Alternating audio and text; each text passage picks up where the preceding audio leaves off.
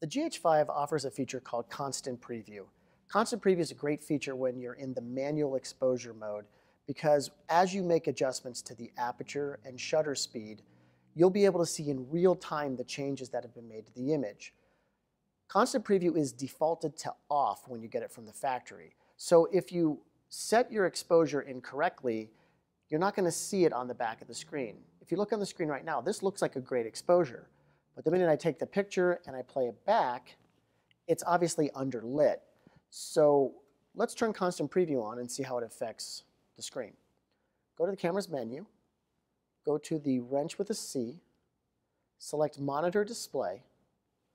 Then we want to select Constant Preview, which is on page 4 of 6. We want to turn this feature on.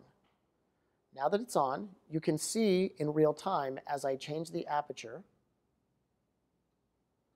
you can see it get brighter until we get the look we want.